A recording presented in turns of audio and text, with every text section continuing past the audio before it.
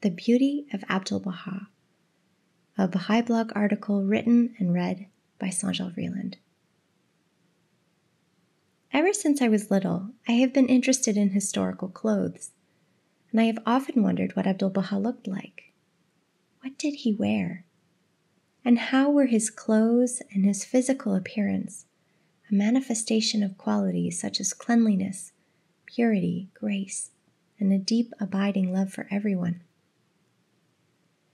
In this article, I've gathered a small collection of historical accounts on the beauty of Abdu'l-Baha and stories that describe what he looked like. I am so grateful for these historical recollections, even though they only offer us a glimpse of him.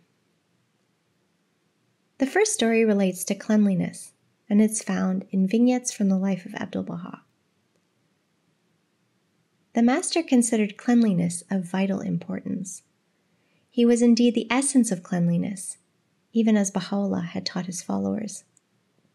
Florence Khanum bore witness to this, for she found him dazzlingly, spotlessly shining, from snowy turban cloth to white snowy hair falling upon his shoulders, to white snowy beard and long snowy garment. Although it was high noon in summer, his attire was crisp and fresh-looking, as though he had not been visiting the sick and in prison and toiling for mankind since early morning.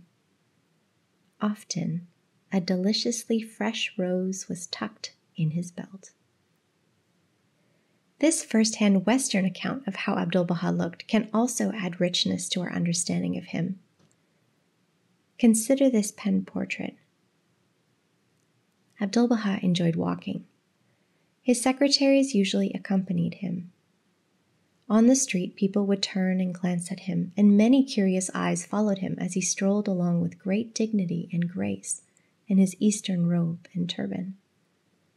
Abdu'l-Baha always wore his native dress, which was a full-length, light-colored robe, over which he wore an abba, or cloak, of beige, tan, brown, or cream color.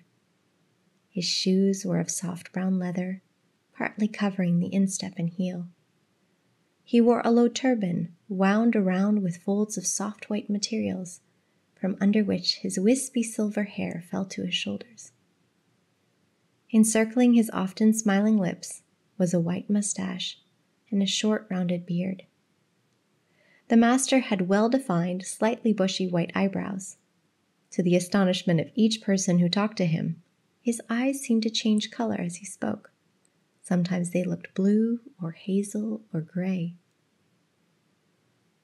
When the master's face was in repose, deep lines often appeared on his cheeks and between his brows, and his eyes looked sad and showed the suffering he had endured. However, when Abdu'l-Baha smiled, the sadness vanished, and one saw only glorious beauty. The master's complexion was a warm, light tan.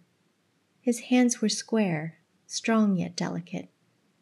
When he held your hand, his clasp felt warm and friendly.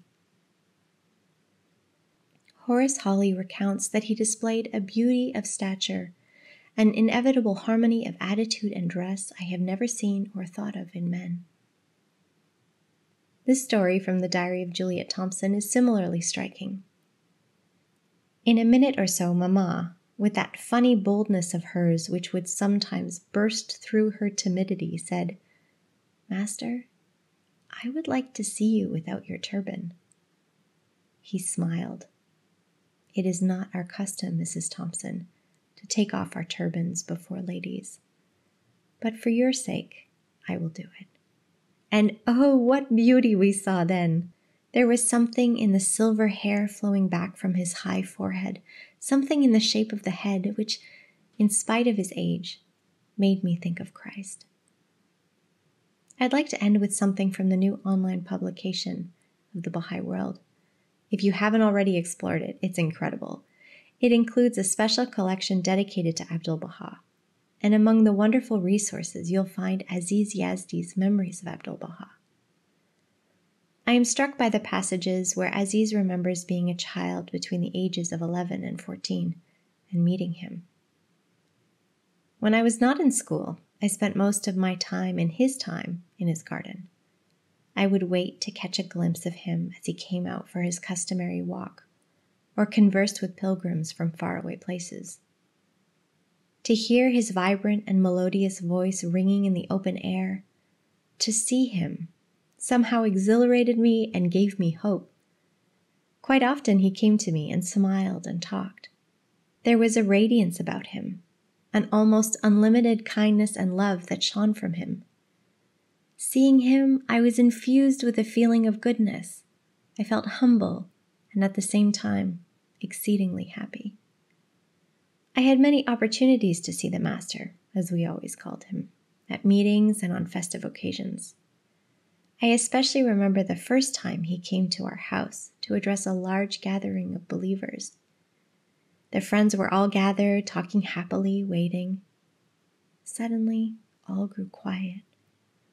From outside, before he entered the room, I could hear the voice of Abdu'l-Baha, very resonant, very beautiful. Then he swept in, with his robe flowing. He was straight as an arrow. His head was thrown back. His silver gray hair fell in waves to his shoulders. His beard was white. His eyes were keen, his forehead broad. He wore a white turban around an ivory-colored felt cap. A few years later, when Aziz was a youth, he was again blessed to be in the presence of Abdu'l-Baha. He recounts, "One day, when I was walking along a curved street up the hill toward the house of Abdu'l-Baha, I turned the corner and there he was! I saw the Master walking down the hill, followed by two of the believers. As was the custom, I stepped to one side and bowed. The Master stopped and walked over to me, stopped right in front of me and looked me straight in the eyes. I shall never forget having seen Abdu'l-Baha face to face." What was he like? His bearing was majestic, and yet he was genial. He was full of contrasts, dominant, yet humble, strong, yet tender, loving and affectionate, yet he could be very stern. He was intensely human, most keenly alive to the joys and sorrows of this life. There was no one who felt more acutely than he did the sufferings of humanity. I'm sure this hasn't even scratched the surface of all the descriptions that exist about Abdu'l-Baha, but these few are close to my heart.